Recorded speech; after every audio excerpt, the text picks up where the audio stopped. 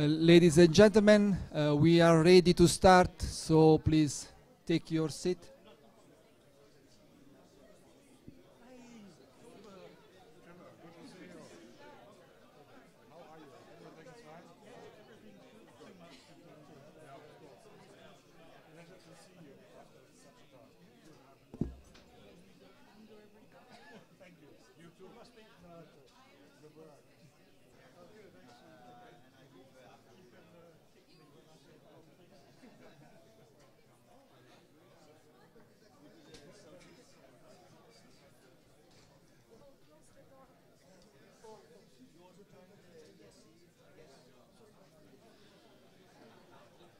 Okay, so ladies and gentlemen, good morning.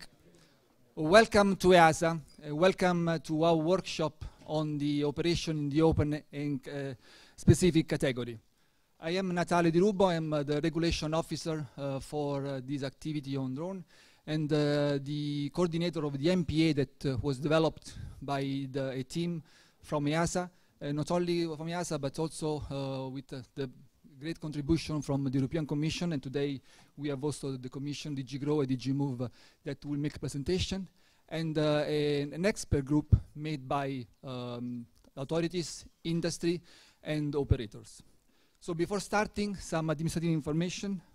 This is the plan of the area where we are now. We are in the blue area, the Airbus meeting room, and the emergency exit are straight on the right or on the left. We have a restroom on the left, and also if you go straight. And lunch and breaks will be served just straight when you exit from this room in the area where is highlighted in orange in the map. So the agenda has been published on the website. All of you already, I think you already saw. We have many topics to be covered today. So we will try to respect time, the schedule, and ask also you to respect the time of breaks and of lunch. We will have also today web streaming, so welcome also to the people connected via web. And so I ask you, when you ask question, to wait for the microphone and speak to the microphone. Today we also are using Slido in order to allow you to provide comments or questions. Actually, we already received a number of questions in the last days, and we are going now to archive those questions, and you can find on our website a document with all the answers to the questions received up to this morning 8:30. Okay, and she's going to be presented today has been developed also through the contributions of an expert group, and this has been very important to pull this together. Many of you are in the room today. Perhaps you could just put up your hands. I'm testing that I'm being told the right thing here. Okay, so these people have been directly involved in developing this. Thank you. So you can see who they are. In terms of where we are in the process, the basic regulation is currently under review, which will consider giving the competence for the regulation of UAS to the European system, and will share out the roles between EASA, the Commission, the national authorities, and so on. The discussions are with the Commission, Parliament and Council at the moment, so we are watching very carefully to see what comes from that. But we're very positive. We think that the result will be to confirm the competence to be shared amongst those organisations. And that is specifically to add the regulation of UAS under 150 kilograms.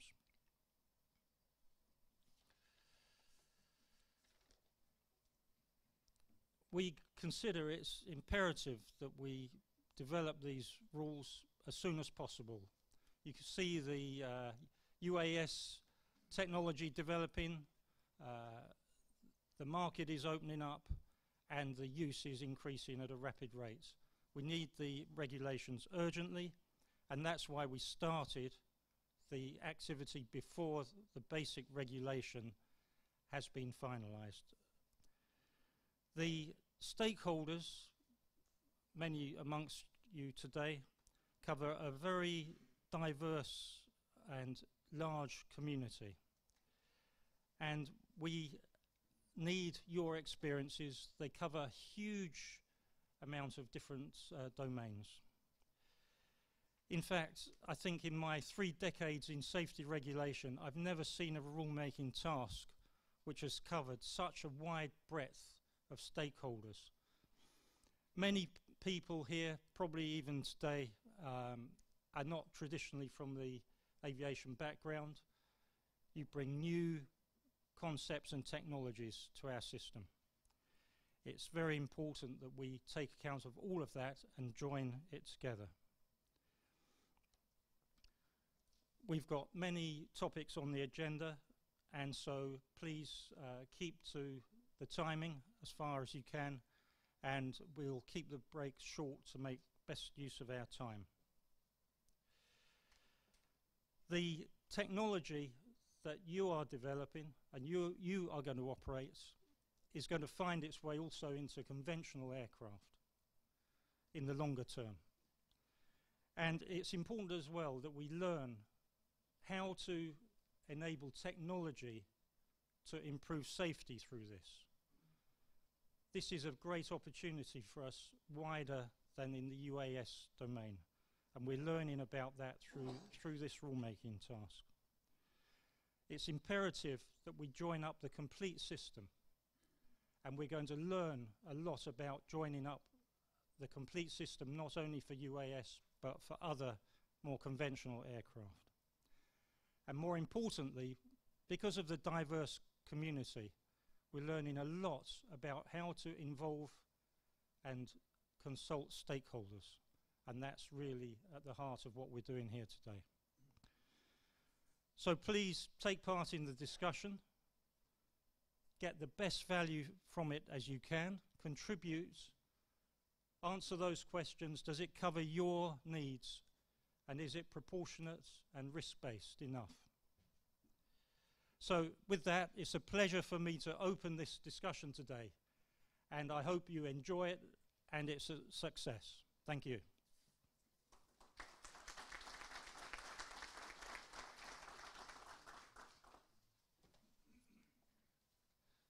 Thank you, Mr. Wood. Okay, now we'll start with the first presentation from DG Move. So, Mr. Koen, thank you. Thank you, Natale.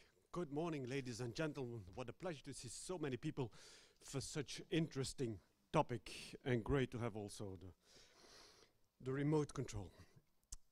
Today we're going to discuss an important piece of a bigger puzzle.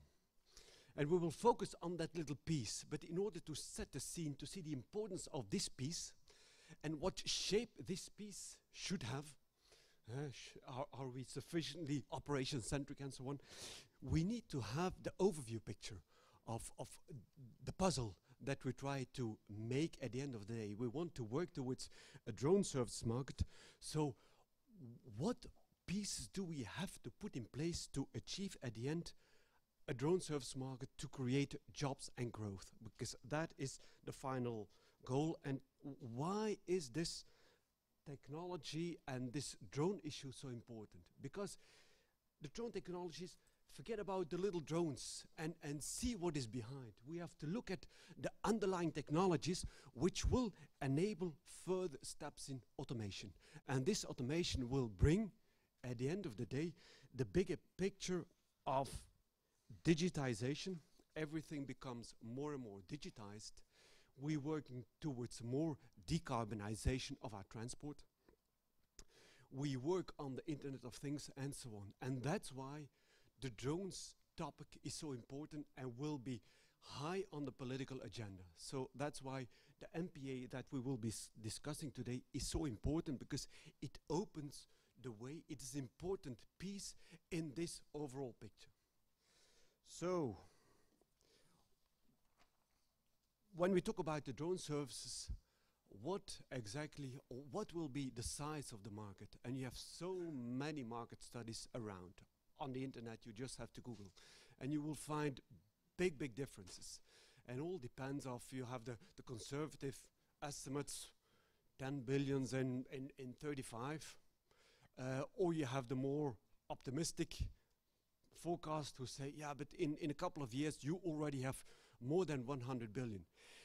Whatever the market studies are saying, it will be huge and it will be drastic, especially if you link it to the bigger picture of decarbonization, digitization, and so on. So that's the size of the market as such. It is important, but look at the bigger picture. And we know that this whole technology is disruptive. We know that we want to embrace this technology, so at the end of the day, when Trevor asked, do we get it right and do we get it really focused on the risk and operation-centric, what we really want to achieve is that we want to keep the threshold as low as possible, that industry can embrace this new technology and can start using it. Yet, if you talk to your friends or your family on drones, you always raise some concerns. So in our policy, we have to make sure that we strike a very delicate balance between embracing the technology and protecting the people, and make sure that in the NPA also we have the tools in place to protect those societal, to tackle those societal concerns. And what can we do not only about safety, but also make a link with security, privacy, or even noise. We must make sure that we don't replace noisy vans in the street with noisy drones in the air. That could be even more annoying. So these things, we have to keep that in mind to make sure that this disruptive technology will be really enter the market. So what are we doing to tackle this new technology and embrace this new technology? You could say we are using all our tools. The Commission is using all its tools to put it and to materialize it. We are using our regulatory tools. And one of the main products we will be discussing today, that is a regulatory tool, instrument that we are making available. But this is only a piece which fits in the wider regulatory framework, which we promised to establish by 2019. Not all the pieces will be there, but at least we would like to see European drone operations in place by 2019. That was a declaration made in Warsaw last year, but that is our timetable, our roadmap. And that regulatory framework will also include use space. We are also, beyond the regulatory tools, we are also using our funding tools. We are putting SESAR in a position that they will able to finance drone-specific projects. And that really is then about the integration of drones in the wider aviation system. And the third tool that we are using is the coordination mechanism and the dialogue between member states, between industry, like today, and in general, to make sure that there is a good coordination of who is doing what, and above all, to create that investment climate, that the businesses have confidence that they can start to operate drone services and invest in these technologies and create jobs and growth in this industry. So I'm coming now to the more substantive slides. If you look at the governance, who is doing what, this is a very dense slide on the governance. You see,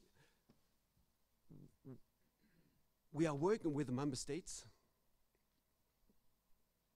and industry to make sure that we have the regulatory framework in place. That's our task, to have at least the European competence that we can pursue a coherent drone policy that fits into the wider Commission policy towards decarbonization, digitization, and so on, to be relevant for the European citizens, relevant for the daily lives of our citizens.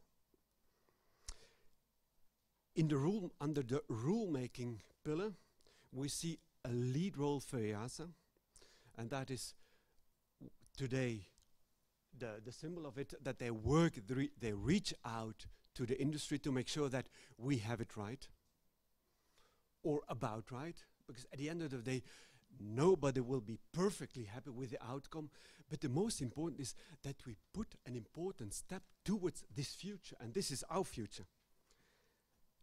And I guess that EASA will, in future, also put in place some other experts groups to deal with other patches or other pieces of this bigger puzzle. We also have, in the stream of research and development, SESAR is working on the integration. They are elaborating a bigger vision on how to integrate drones in the wider aviation system by amending the ATM master plan to make sure that the vision on how to integrate drones in the wider aviation system is well on the political table and is well reflected in all the projects that will be financed in the future through Europe, focusing on the integration of drones into the aviation system. And then, in order to make sure that the drones operations can really start, we also are looking at industry. To which extent are they able, or is industry able, to complete our performance-based rules with standards, to come up with concrete solutions on how to meet the performance standards or the performance objectives that we lay down in our rules. So you see, this morning Trevor mentioned the team, but the team is very, very wide, and everybody must contribute. And that's why we must have a good overview of all the actions that should be overtaken, that everybody knows exactly where is his place and what is expected from each other.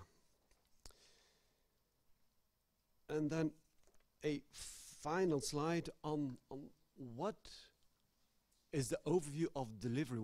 What are we expected to deliver? Currently, also, like Trevor already mentioned, the legal basis to get the competence to regulate drones, regardless of weight, is still on the table of Council and Parliament. It is taking a little bit longer because the drone rules forms part of a wider package of review of the basic European safety rules, and some are quite delicate, so it takes a little bit more time than expected. But it's coming, and we hope that the Estonians will be able to secure a political agreement with the Parliament that we have a sound legal basis. So we have a legal basis then to regulate drones regardless of weight. We will also see the delivery of more technical rules. EASA is doing a great job. This NPA is not a little step, it's a leap forward, and it is disruptive. This technology is disruptive not only for industry, for traditional stakeholders, but it is also disruptive for regulators, because we have to move from an aircraft-centric approach toward an operation-centric approach. And that is easily said, but what exactly does it entail? That is not so easy. And that's why we are trying to get it right, to make sure that we really move towards that direction. 1 minute, great. We also are looking towards validated solutions that coming from SESAR, that those technologies really function and that we better organize the flow of the process of maturing technologies, validation of these technologies, development of standards, and then the delivery of requirements. You see, it is much work ahead of us, but we have a great team, and you all are part of it. Thank you very much indeed for your attention, and have a good discussion day today. Thank you.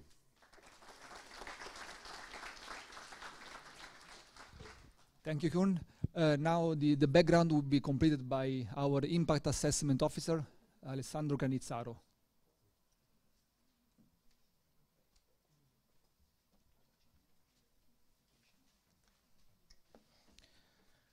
Good morning, ladies and gentlemen. Yes, my name is Alessandro Cannizzaro, Impact Assessment Officer here. Before I go ahead with the slide, just very briefly, this is a presentation to show a bit the structure of the impact assessment. We will not go in the details of the text. The main purpose is to help you, to guide you when you will go, when you perhaps you already went through, but or when you will go through the document to understand how this is structured. Okay? Anyhow, I'll be here throughout the whole day, and there will be also links to the impact assessment throughout the presentation. So feel free also to ask questions related to this afterwards as well.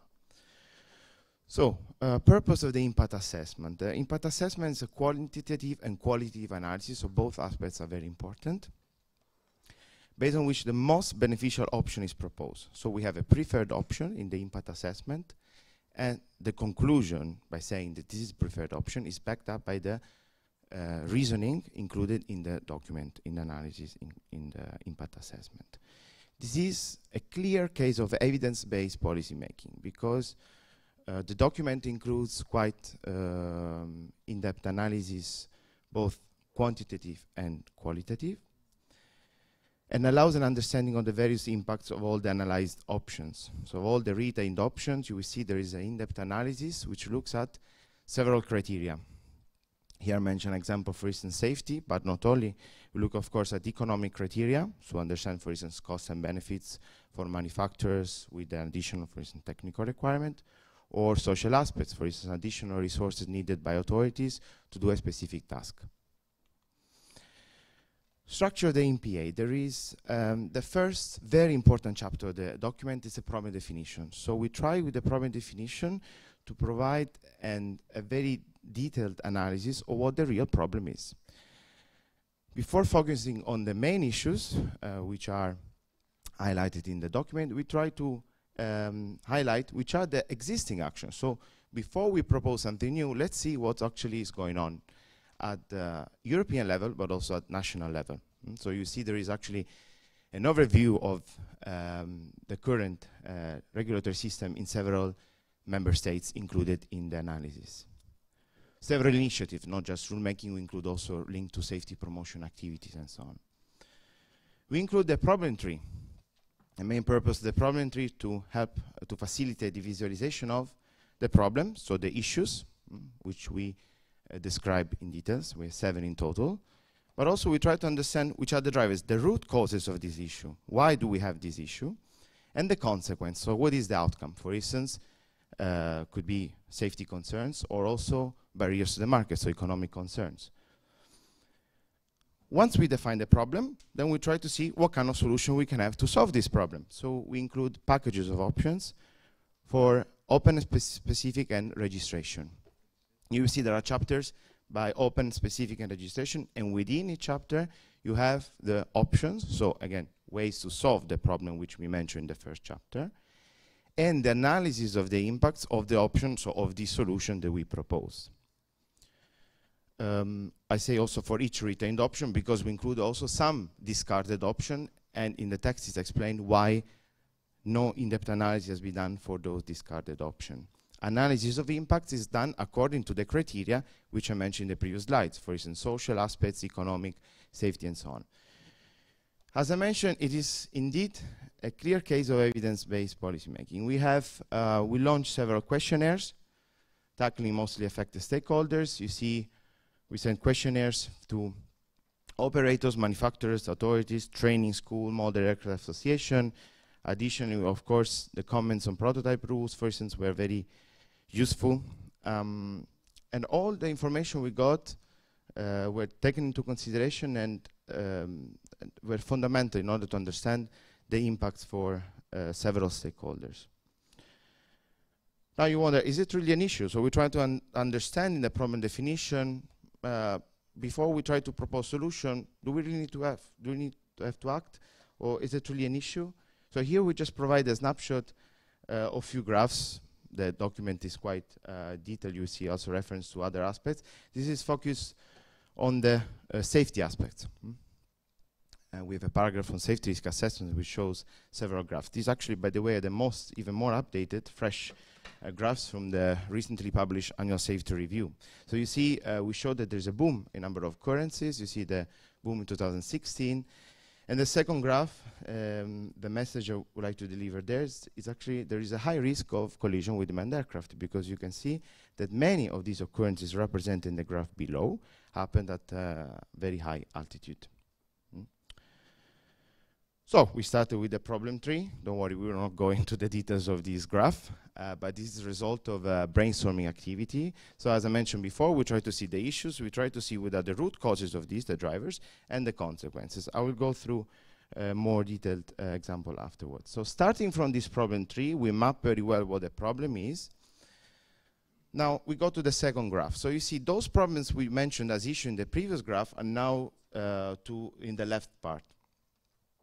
Then we ask ourselves, what do we want to achieve? So we put next to the objective, okay? And we propose solutions, so the options, option 1, 2, and 3. This is related to the open category.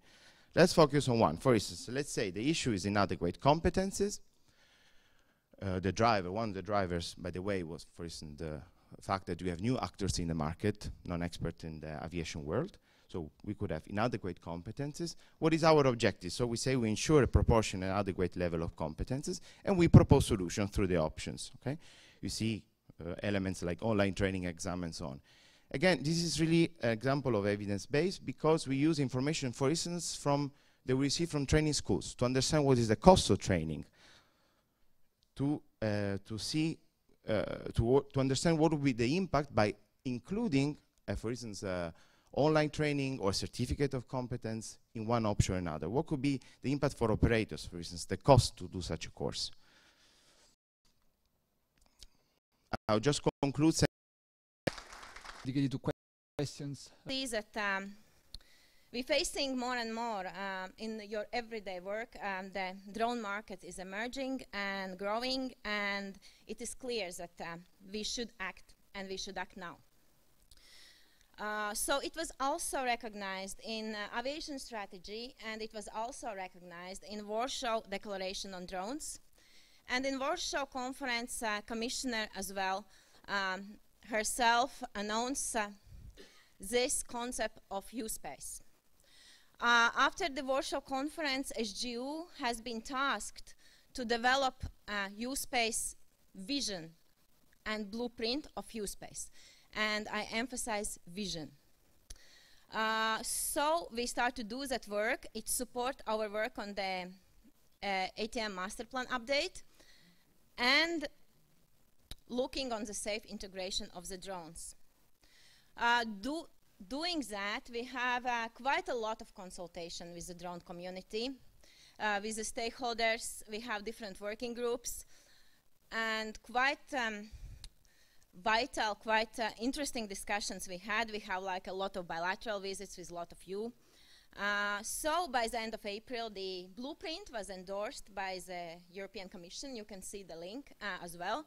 And it was also the official press release attached to this. So it's not a big document, it's just a vision. It's 5 pages, so you can read it easily. And you can find it on the link that is in the slides. So blueprint content. So the questions we ask ourselves, and probably you ask yourselves now when I'm presenting this: why and what is U-Space? And what is the key services that U-Space can provide? As well, how do drones operate in the U-Space? And how we also to ensure a progressive rollout of the U-Space, not having all services and bunch at one moment of time, but have really roadmap and progressive rollout of those services. So this is the definition that we come up in our blueprint. You can read it and you can see that it's mostly the key word is the new services. It's a set of new services. And it's relying on high-level digitalization and automation. So the U-Space is capable of ensuring smooth operations in all operating environments, all types of airspace, all kinds of missions, all categories of drones, and all drone users. That is the definition we put in the U-Space vision, and that is agreed with the most of the stakeholders we have been consulting. So, as the U-Space concept will grow, we see that the smart cities, or are we talking about air mobility in the picture you can see as well, we didn't put that in vain, that could be part of the U-Space in the future. So now I'm just giving you a little story, and again, it's a vision how we've seen it. Really, the U-Space to be operational. So you can see like a little Google map, and a smartphone, it's not marketing for the smartphones, but it's just showing you that we say that the U-Space will be based on automatization and digitalization. So the drone operator plans to fly a drone, for example, to carry a small package from a village to the city. So she uses information sharing services to prepare the flight. You can see as well some services indicated. So you can also see a little bubble around the airport, and it's a restricted area. So this is the information she gets in preparation her little mission. So the next step is submission of flight request. So the planned flight does in fact conflict with the several other planned drone operations. So the operator at this time offering other possibilities. So she chooses one option and receives the acknowledgement. And when the drone is airborne, it receives information and alerts. Again, you can see this list of services you can use at this stage. So execution of the flight. So there you can see a lot of information already, because it's probably the most important phase that is happening. So our drone is equipped with detect and avoid capabilities, which alerts it to avoid hazards. You can see a little crane also in the picture. And it's an obstacles, and the drone detect and avoid it.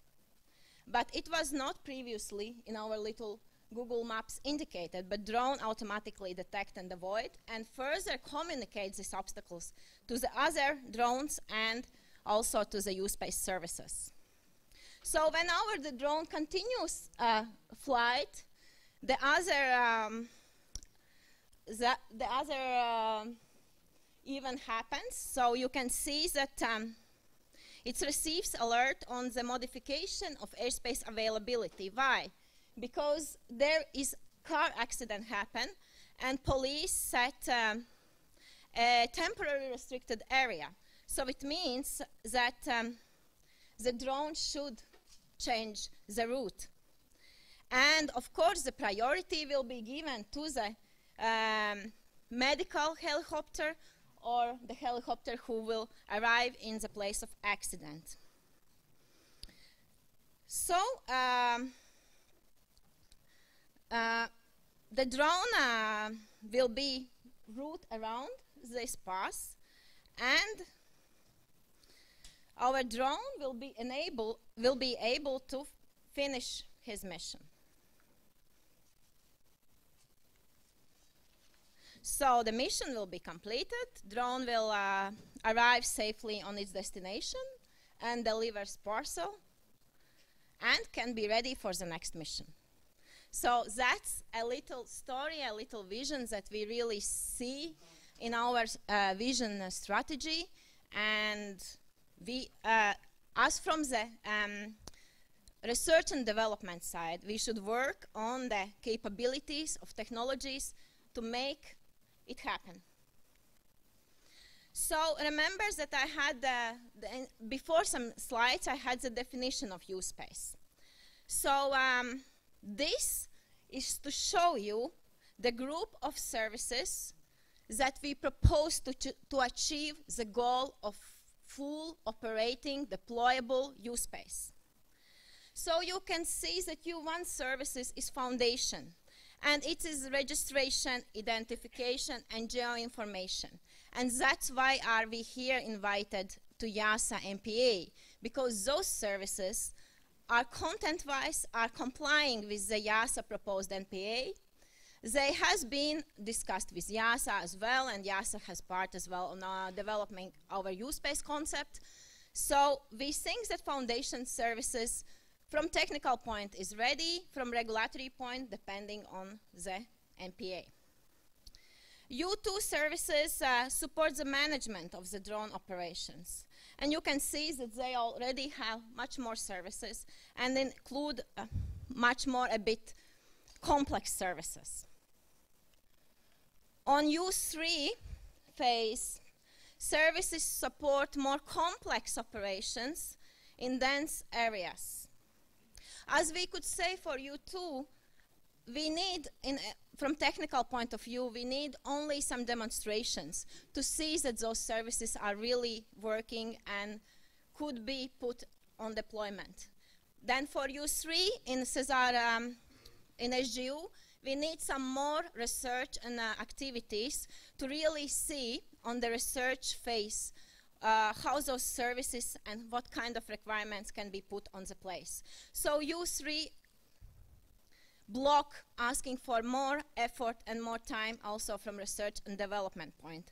So it's also include dynamic geofencing, interface with ATC, so manned aviation in general as well. And of course U4 is the full use space reached. Rolling out the use space, probably this is also a question what you ask, how it could be possible. For U1, as I said, as it compliant, already technological development allows those services, and it's only depend from regulatory point of the NPA. We see that they could be available already 2019. U2 services, as I said, there is needed more demonstration part from research and development point on some services, and they could be available as well from technological point quite soon. Then it's need more regulatory and standardization work if needed. U3, there is still quite a lot of work should be done on research side, so we have a bit more timeline for this. So what I want to say on this slide is quite important. So main drivers of the use space, as I already emphasized, is level of automation and level of connectivity. So if we stuck on that in some of the phases, probably we can't go further with services as well. So we are really relying on those two main drivers on this. And this probably will be my last slide. Just what is the next steps? What will be tomorrow, after tomorrow, and on the Christmas? So this showing you that the main thing that we want to finish by the end of October to really refinement of use space roadmap and insertion in the European ATM master plan update. And it will include both parts, drones in controlled airspace and also use space vision. But again, I emphasize, it will be vision as well together with the roadmaps. But still, much more work should be done still in the, as well as technological side, as well from regulatory side. Then we have a big event, and this is a bit of marketing, on 8th of November in Tallinn, together with the Estonian presidency, in framework of Digital Transportation Days, where we will present the ATM Master Plan update, and we'll start ATM Master Plan campaign, and we put as well the drone topic as one topic forward. And then you probably all know there will be famous drone conference in Helsinki in 21st and 22nd of November, where a commissioner probably will come up with the use-based concept to be developed further.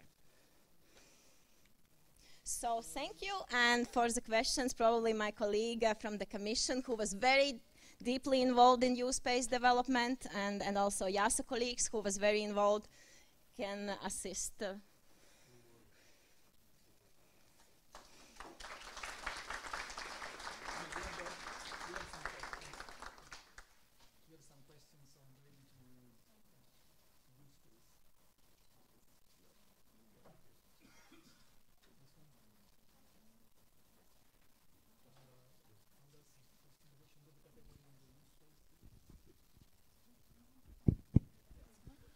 Yes. Okay. Yes, Olivier from Sapritalia. Just a question to both SESAR and impact assessment. As we know, it was a recommendation to the Commission on civil law rules on robotics done by Madi Delvaux. So my questions is in automation is a thing, business is a thing, and the jobs is a thing. It seems that we contemplate the fact that the business is automatically with jobs, but with the digitization, this is not obvious. So, what's the position of the Commission about that? And is it assessed this part of the human and the creation of real jobs for the persons?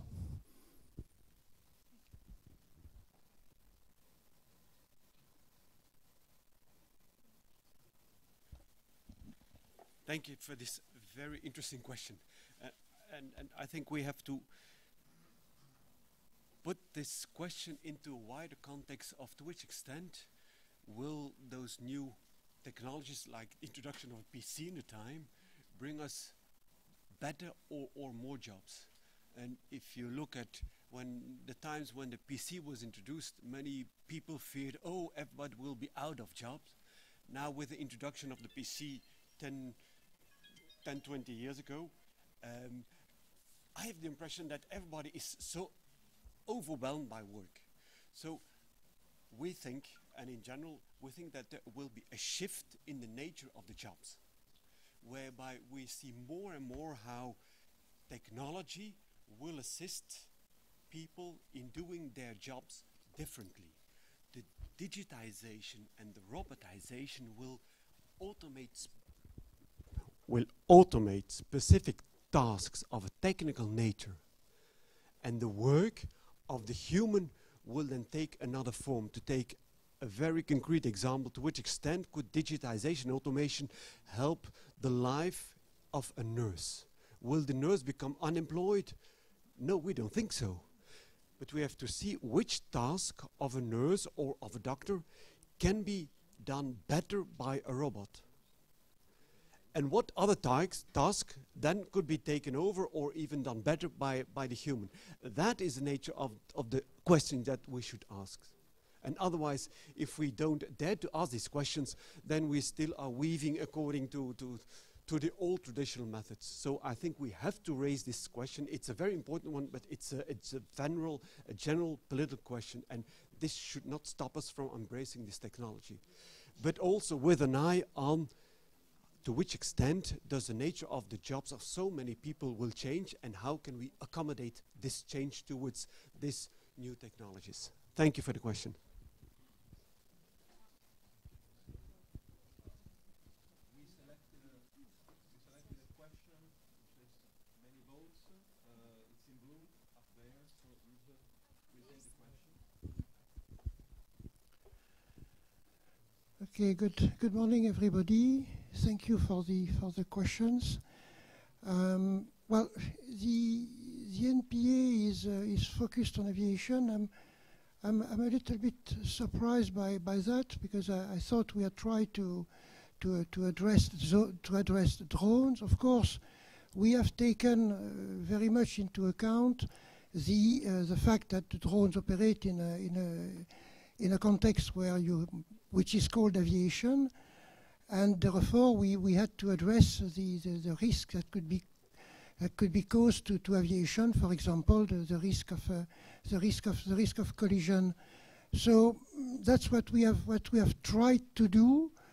And certainly, maybe offline, I'd like to discuss with Dr. Meinberg why he sees that as focused on aviation. But basically, we have tried to address the drones, but of course, in order to address all the risk, we could not ignore that there was aviation around. Do you want to I go on? Okay, yes, now we have a question from Peter. If you can give the microphone to Peter.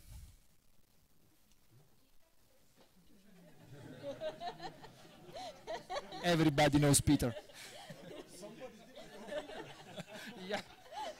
Okay, Peter, go ahead. I'm trying to speak, but does it work? Fine. You need to have a microphone. No. Yeah. There is a button there.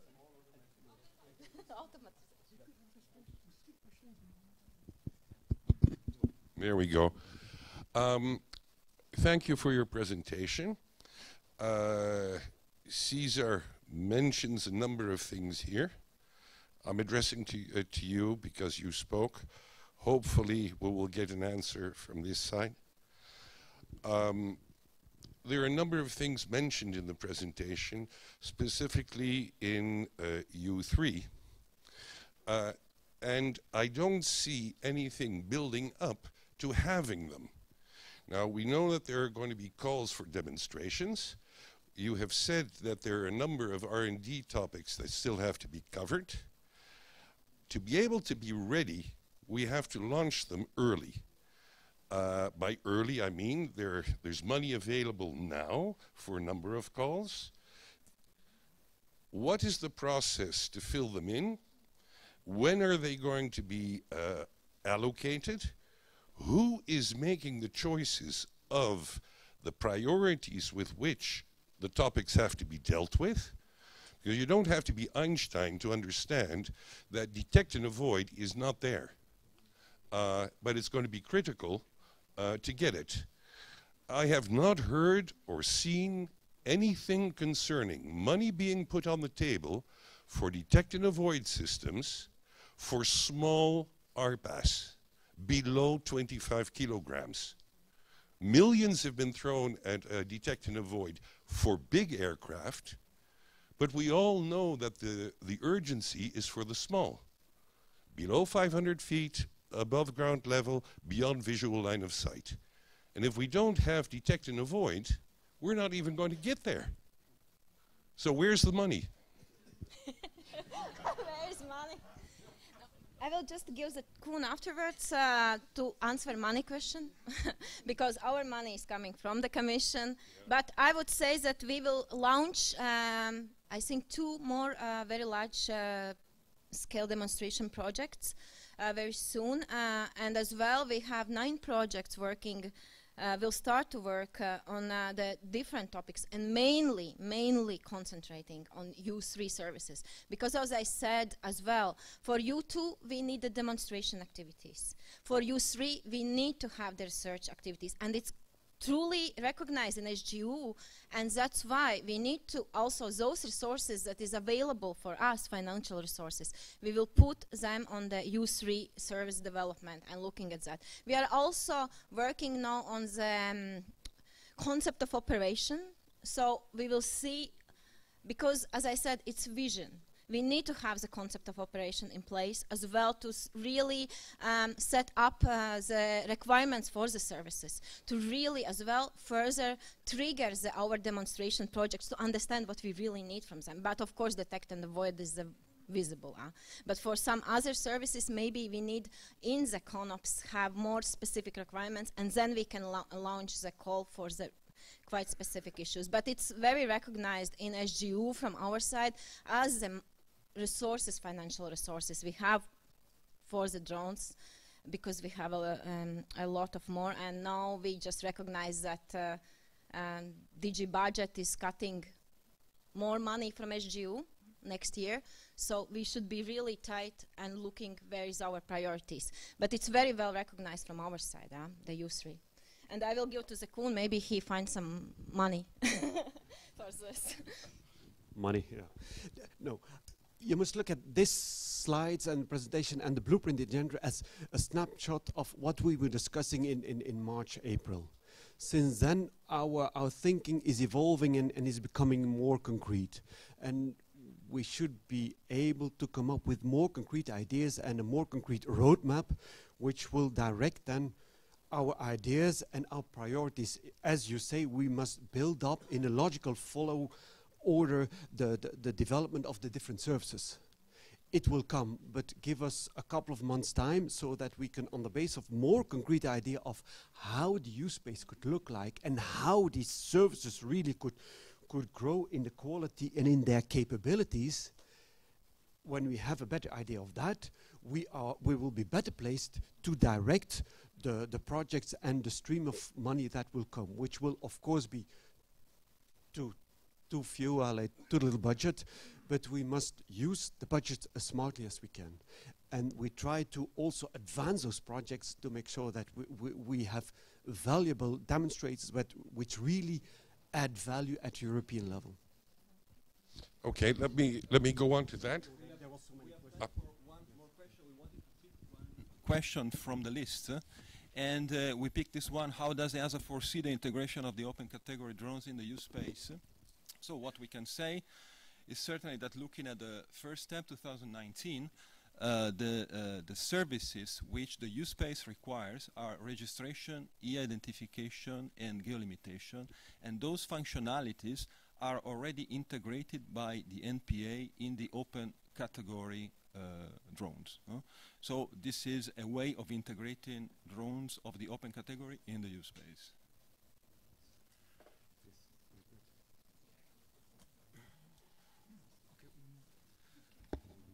So we can take one more question. Which one? Pick one. Hello. Just one time, okay. Hello, my name is Ronald from Berlin Airports. Regarding to your answer to concerning the registration, with use space, there's mentioned a pan-European identification and registration process. When I read the current NPA, I didn't find anything about a pan-European registration system. How do you deal with this in the NPA world? So you, from my point of view, as I read it as an individual, I could read this. There is a registration principle for every US operator and drone, but there isn't mentioned anything that there's a system behind. You just produce the principle, but you don't.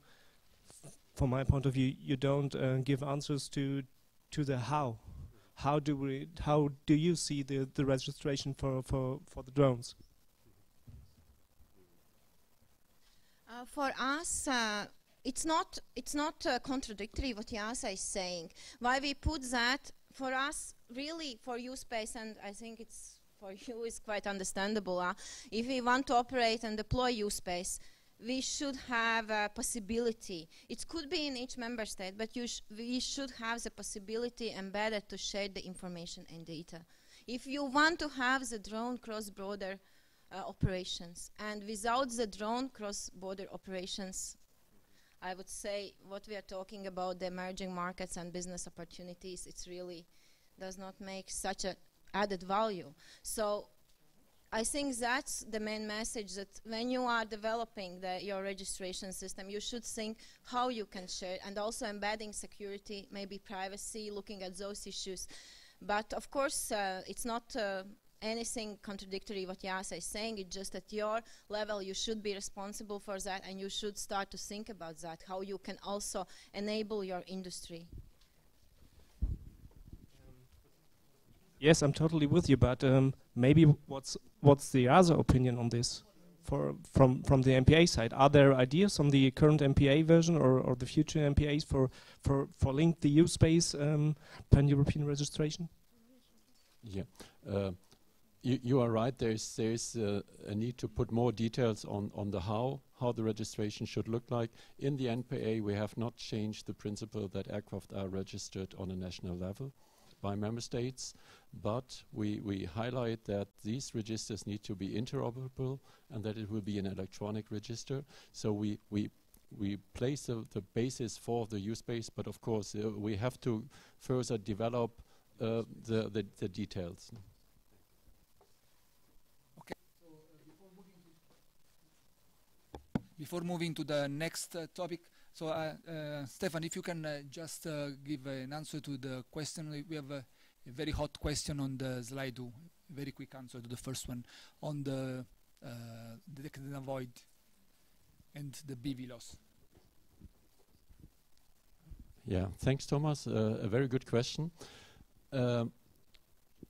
That's also an area where we have to see where the details or how the use space will look like, what role the detect and avoid will play on board of the aircraft, and how far the systems or the use space systems will provide these functions through other means.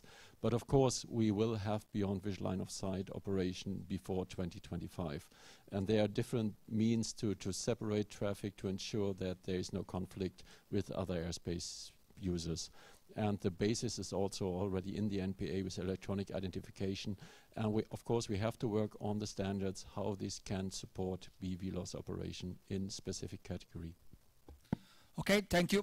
So now we can move to the next topic. So the next presentation will be from Yves Morier on the structure of the NPA and the boundary between open, specific, and certified categories.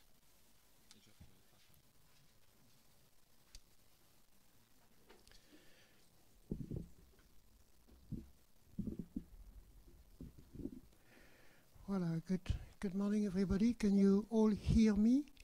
Good, thank you very much.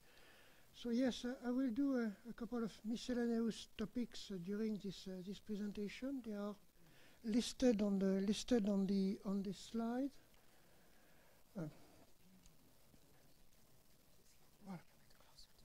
Okay, so I will try to speak closer to the microphone. Okay, well, just a reminder, we have produced two documents, one which is basically the NPA 21705A, and the document 21705B is a risk assessment supporting the NPA. The NPA itself is divided into an explanatory note, which provides some background and explanation on why we produced the NPA. Then we have what is called a draft cover regulation, which is probably longer than the usual draft cover regulations, because we actually have used that to a bit give some so not explanation, but give an overview of what is contained in this document. Then we have two parts, UAS Annex 1, which is, I could say, the aviation part, and the part MRK for market, which is, in fact, describe how a drone should be put on the market. So part MRK is basically of direct interest, more for manufacturers or importers, etc. We have tried to also include a number of acceptable means of compliance and guidance material, which are non-binding documents, but which are supporting the NPA. We have also included there the various leaflets that you found on the table at the entrance. Then a section is about how to support implementation. Some ideas were given there. A list of references. And we created one appendix in order to provide, in fact, a sort of mapping between the use space blueprint and the NPA. I must say this was done 2-3 months ago, so it probably would have to be a bit adjusted due to the latest version of the blue space. But that was an attempt to show the consistency, and maybe also to indicate that depending on how the blue space would be, the use space would be going, we may need to adapt also on the NPA. Then the impact assessment that has basically been described by, or at least outlined by Alessandro in his presentation. Okay, these are the general articles. I will not get into all of them. We will be there for quite a time. And a number of them will be covered by further presentation. So maybe one subject matter and scope. One point of interest is that we are not addressing indoor operation that maybe needs to be reminded. Quite a long set of definitions. Principles, basically we speak here of the responsibility of the operator, the registration, the electronic identification, and the geofencing. Open category, specific category, we have dedicated presentation to that, so I will not dwell on it. Designation of the competent authority and the responsibilities will be addressed in a specific presentation toward the end of the day. One thing we had to introduce, because we have, I would say, introduce the CE marking, is also to explain how market surveillance authorities are designated and what are their responsibilities. Exchange of safety information, that's I think quite fundamental to our work, and it's particularly important here, is that we will have aviation competent authorities, a market surveillance authority, both with gathered data, and it's important that they share it. Third countries operator, basically we have said that they should comply with our rule if they operate in or in and out of the EU airspace. But we have opened the door to the possibilities of agreement with a foreign authority to recognize some of the certificates. Means of compliance, that's basically something quite standard, but it will be further developed during the discussion on the specific category in relation with the standard scenarios. Airspace area and special zones, that will be also discussed at several opportunities during the next presentation. Exchange of information and safety measures is how to react, and in particular indicating what the national authority or what EASA should do in that case. Operation conducted in a framework of model clubs that will be addressed in the discussion on the open category. Applicability, I will discuss it in a minute, and Article 16 is basically a sort of administrative article. The part UAS contain, of course, a subpart on open category, a subpart on specific category, as I said, they will be described later on, and contain a subpart dedicated to the light UA operator certificate, which is an optional certificate which provides certain privileges.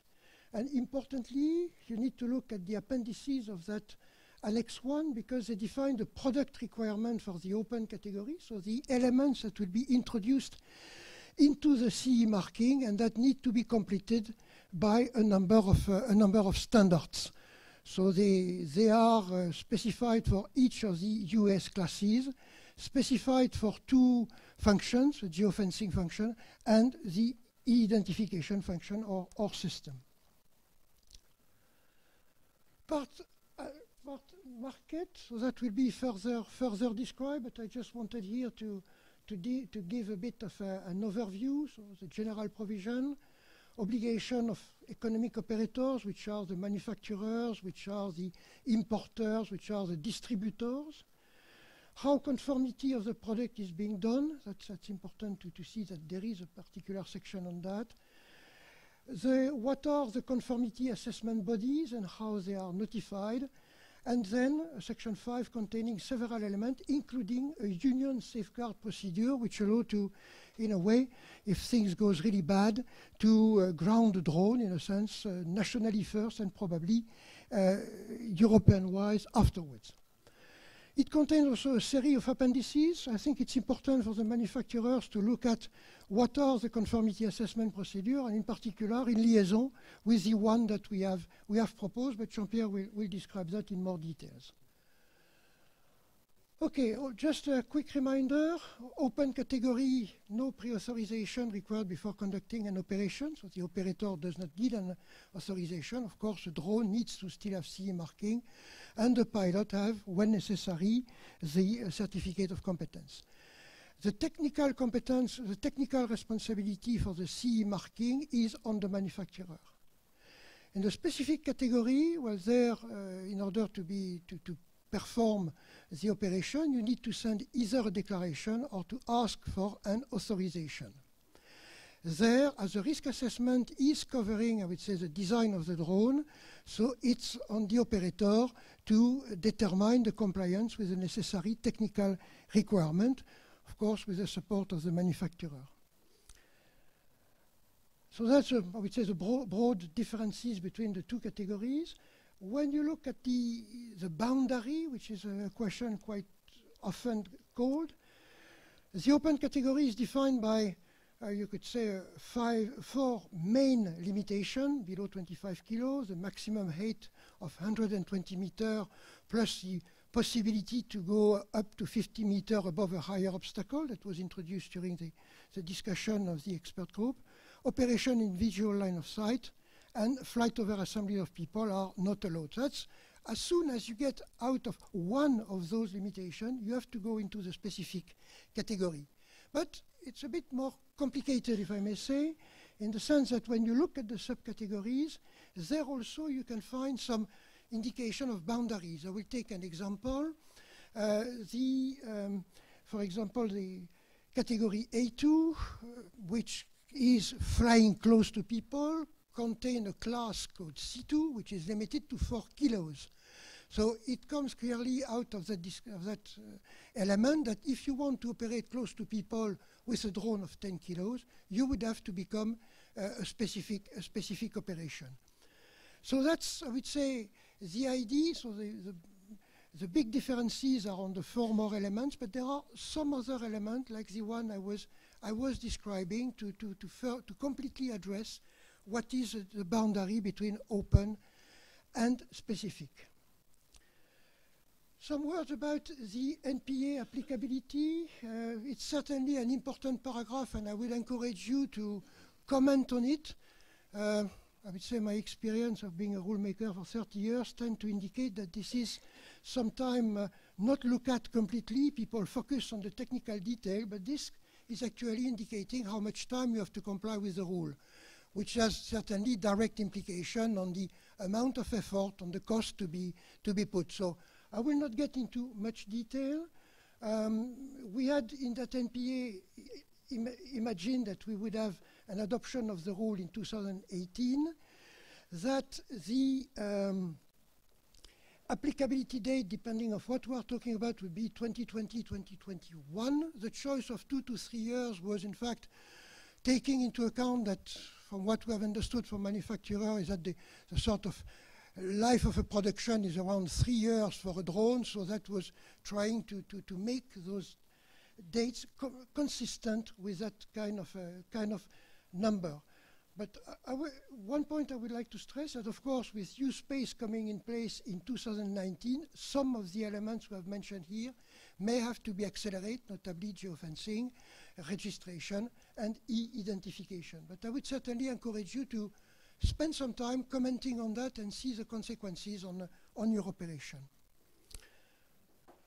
Okay, certified category, we had originally put a lower priority because the development were obviously in the open and specific category, and that were also where there were a non-harmonized situation. However, based on a number of comments on the previous discussion, we have put a higher priority to it now. We have revised the priority. We have started in 2017. The idea is to have an NPA by 2018. The proposal is not to create standalone rules as we have done for open and specific, but amend the current regulation. And we foresee at the time being that dedicated part on US would be needed for OPS regulation and for FCL regulation. The idea is to complete the opinions or EASA certification specifications, so the material essentially to be delivered to the Commission by the end of 2018, early 2019. So this may be a bit ambitious, but we will try to fit to it. We have to remember that also during next year, we will have to get to discuss the adoption of the opinion and to start looking at its implementation.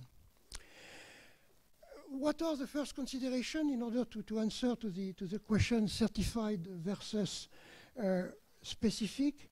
So first, certified means a category which has a certain high risk, I would say, And then we require the certification of the unmanned aircraft, of the operator, and the licensing of the flight crew. So it's an and. Certified category covers those three elements. The explanatory note has proposed some examples. As you can note, we have not tried at the time being to put mass criteria, but we have more tried, in order to be in line with the operation-centric concept, try to define in broad terms operations that could become, I would say, certified, and some examples are given here. We just highlight one, which is the UAS used for transportation of people. We would see that as being certified. Perhaps a simple logic being that the comparable aircraft with the same capacity will undergo some form of certification process. Well, that was my last slide.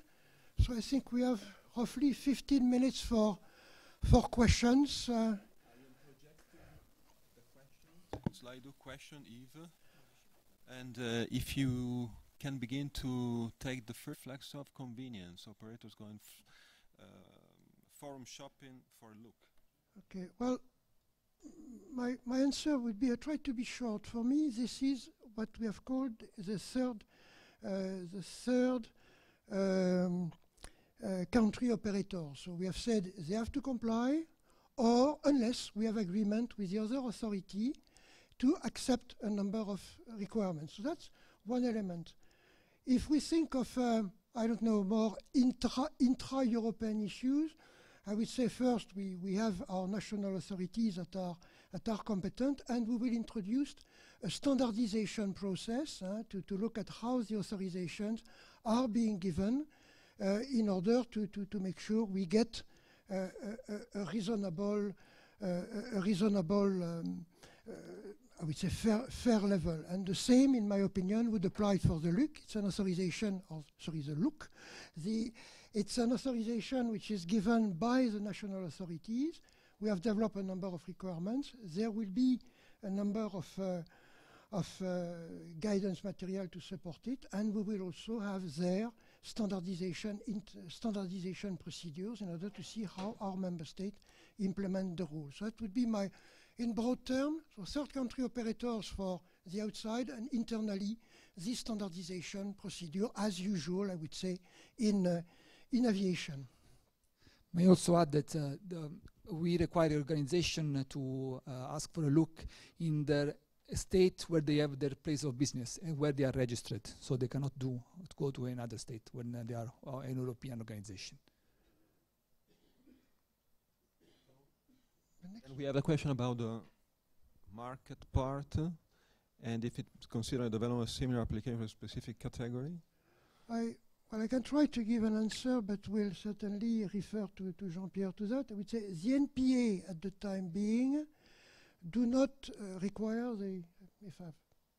my understanding, it doesn't require the CE marking. In fact, the technical requirements will be defined by the application of the risk assessment or the standard scenarios. That's basically how it is. So yes, there is certainly a difference here in terms of no CE marking. Plus, it means also that the operator, as I intimated, had to look at how the technical requirements will be fulfilled.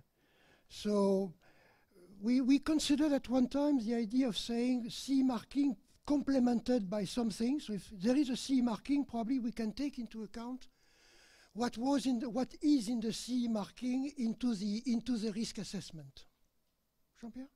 I mean, I think in my presentation, I think in my presentation I will try also to clarify that. So if it's still unclear, you may come back later.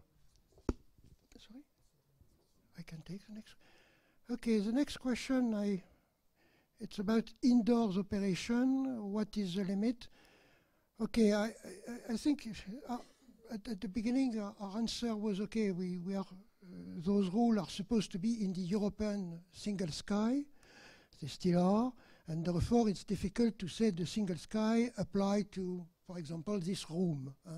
So that was really the logic. The idea it would be supported by health and safety regulation, you know, I'm sure that if someone would like to operate a drone in this room, our colleagues from health and safety would certainly ask questions. Actually, we had the questions and we decided to operate outside in this little place. It didn't happen, but that was the idea, to show the demonstration. So it shows that health and safety would work. Now I recognize that the next point is I don't have perhaps a complete answer on that. I would encourage probably people to comment on this aspect. We have made a bit of a clear-cut distinction at the expense of perhaps this kind of situation. So I would encourage to comment. We may need to look at it again. Do I continue? Yeah, maybe now we can take a question from from the room. If you can give the microphone to somebody, somebody maybe on the left side here.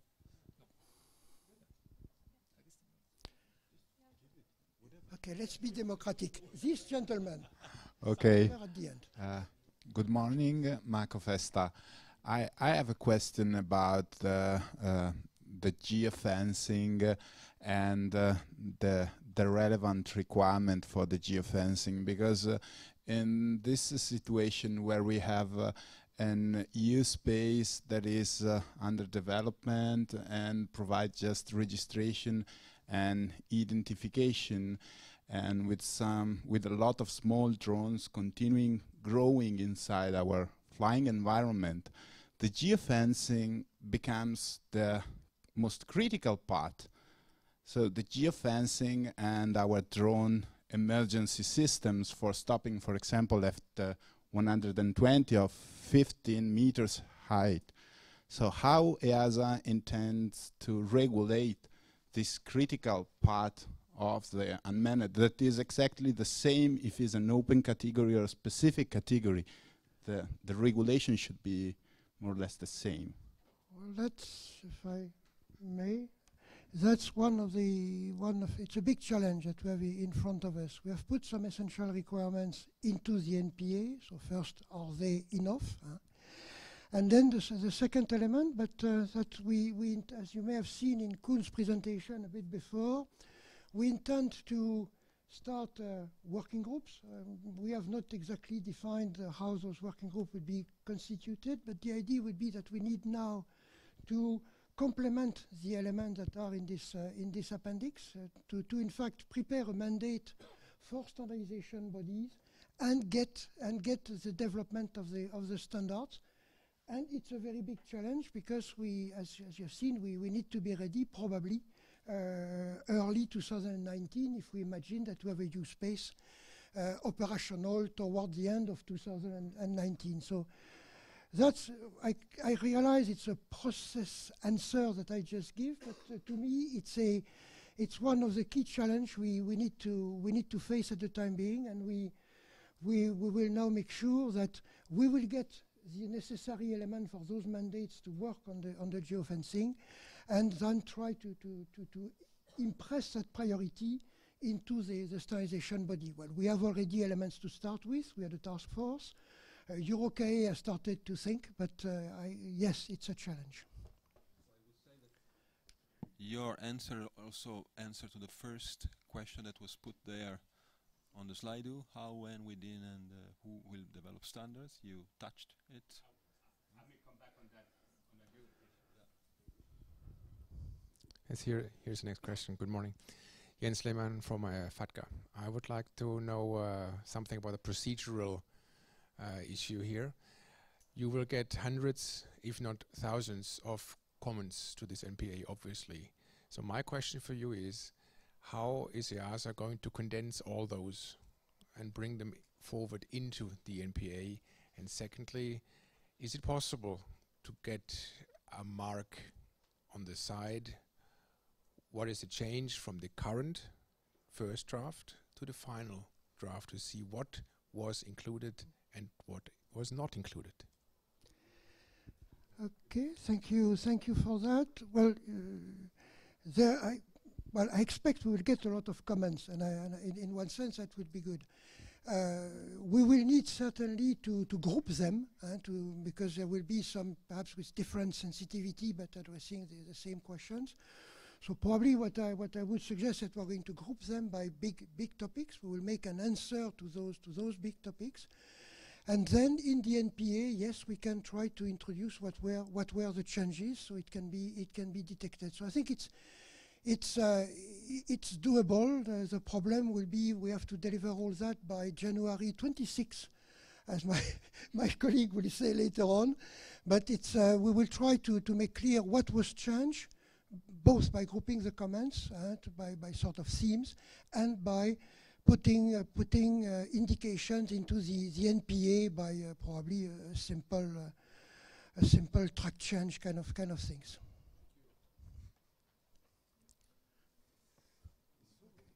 Okay, so still have two minutes. Yeah. One more question. Good morning, Natalia Zutz from the EDA Defense. One question is EASA estimated the risk of collision between manned aircraft operating very low level in the cities. It's a concern of our military member states, especially when dealing with a quick response mission at low level above the cities for interception, for example. So have you studied this risk of collision between the manned state or military aircraft and drones in the EU space? Honest answer, not yet.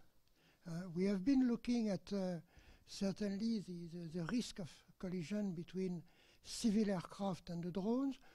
We would expect that, okay, there will be helicopters coming in for emergency purposes to go to hospital. There we can imagine a system of coordination between possibly the person that organize the EU space and the drone operator. So we can imagine a system like this. Now we would have to probably look into more detail for a military interceptor coming above a city. Honestly, that's something we have not looked into. But we can apply what we have proposed for. We may need, it may be very short reaction time in that case. When for let's say an emergency helicopter, we may have a little bit of time to address the case. Okay, we have another question there. Hi, Yves. Nigel Dunkley from the Civil Aviation Directorate of Transport Malta. One question for you. I still don't see a clear delineation between whether Class A or Cat A ops can occur in controlled airspace. I don't see whether it's actually a boundary whether if you operate Cat A, you automatically become specific. If there is that, I don't see a clear delineation as to what is the option that the member states have to want to include Class A within the controlled airspace, especially for member states such as us in Malta, where our entire territorial land is controlled airspace. All I can say from our experience, we've been operating this for the last 6 years. We have an agreement and a management system with air traffic control that works and functions. But my biggest worry at the moment is, without having to engage the tools and the basic regulation, ideally, by triggering off Article 14 and blah, blah, blah, where is that flexibility that gives the member states to allow Class A with an element of risk in controlled airspace? And the second question I have is for anyone on the panel on the table is, I was very happy to hear what Mr. Trevor Wood said in his opening statement about using technologies and drones and using that eventually even for the manned aviation as a good platform or a bench to do that. But then one thing that pricked my ear that maybe Mr. Koen mentioned was, and I quote, forget about the little drones. And my worry about all that is that, as I'll piggyback on what maybe Peter's statement was before, there are millions of these things out there already doing research and development on technology they want to use, and I'll use these two words very carefully, for something bigger and better. Because what is found at that platform with the smaller drones is what we can build up for something bigger and better, being the larger drones. So I hope maybe Mr. Koen said that erroneously, or he was thinking about something else. But obviously, then Mr. Wood's statement and what Mr. Koen's statement was, they're pulling the rope on two opposite ends. My feel is that how EASA got out their NPAs is A and B, because A is important and A comes first in the normal alphabet and B comes after. I understand the timelines are coming out at the same time, but that's just about it. Thank you. Okay, Nigel, I will carefully get away between a towing match between Mr. Woods and Mr. De Vos. I don't have the pay grade for that. But coming to your question on the controlled airspace, I think what we need to do is to look at SESAR. SESAR contains a number of flexibilities in there to allow, I would say, this kind of operation. And I think we are going to start rather soon to work on the SESAR in order to avoid that there are showstoppers for the drone. So if you accept, it's a very broad answer. I will not get into the details, but that's how I think it would be solved. Now, if Koen wants to answer the other question, he's welcome. Thank you for the question, and to let me come back. The point that I wanted to make is to really, what are we trying to regulate? And there is our focus should be on the underlying technology, which will be integrated first in smaller drones, but might be integrated in many other things too. We are looking at the car industry, but what will that imply for the whole aviation industry? That's the point that I want to make. And to which extent are we automating tasks of aviation or air traffic management and so on? So what is the phenomenon that we are faced with? That was the basic issue that I wanted to raise and then making the link to digitization and decarbonization. So what is the bigger picture that we should look at? And then, okay, of course, starting with what is our main priority? That, of course, are the open category of drones and the smaller part of the drone market. So I hope that is the logic behind it. And let's now go. Yeah, Thank you. Thank you. So before the break, so we answer to the main question now on the Slido.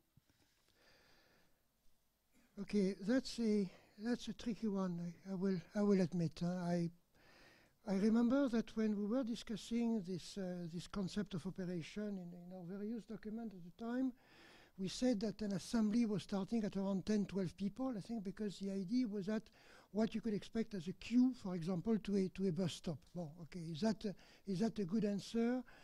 I don't know, and I mean that's something which we'll probably need to face that question. And I would certainly encourage people to give ideas. I mean, I don't know if there is a scientific way to address it. One could imagine that when there are many people together, if a drone is coming, you will not have the possibility to duck or to avoid the drone. But I would not go further than that and would simply propose, okay, if there is good ideas in this room, or if there is good ideas when commenting, we would certainly welcome to take that. We could also try not to put a number, but give some guidelines how to determine, but I don't have an answer for that yet. But I agree, it's a point that needs to be addressed because we mention it, so we'll have to answer to that question. Okay, thank you. Okay, so now we break. We have a coffee break. Coffee break is served on just exiting. You go just straight, and we will reconvene at 11:30.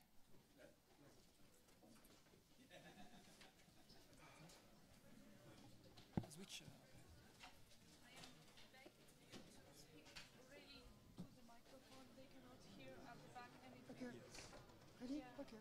Well, I will not speak much more. It's too late.